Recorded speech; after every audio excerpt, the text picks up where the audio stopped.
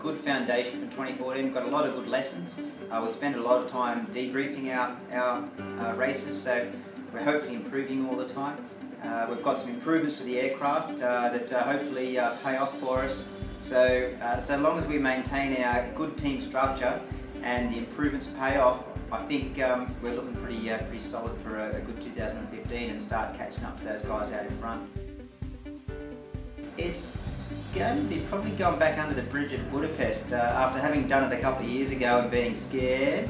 I'm looking forward to being able to relax going under that bridge. If you can ever do that, I don't know. Favourite to win the 2015 air race? Apart from us, who would be second favourite? I'd have to say I reckon both Hannes and Paul are going to come back pulling no punches on Nigel. And yeah, Pete's always up there. Matisse is coming through. Nicholas, he won a number of the last races. I can't call it. Really, I'm just going to concentrate on being error-free. We had 3 out of 8 races with an error on race day.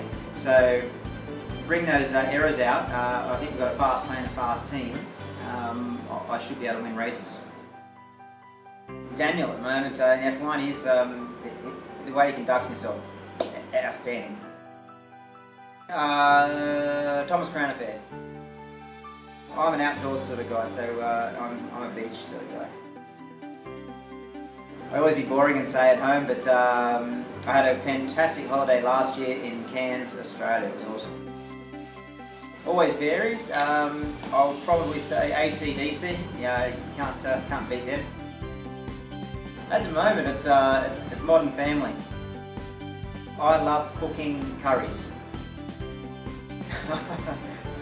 Both. I love my chips. I love curries, but you can't get away from chocolate or ice cream either. I'm probably either a spring or a summer sort of guy. I'd probably be around the world yachtsman. My own answers. No, what makes me laugh? My son, listening to his stories. I think inspiration comes from many forms. I would say people that are self-made successful people who don't give up. Richard Branson, those types of people. Red Bull.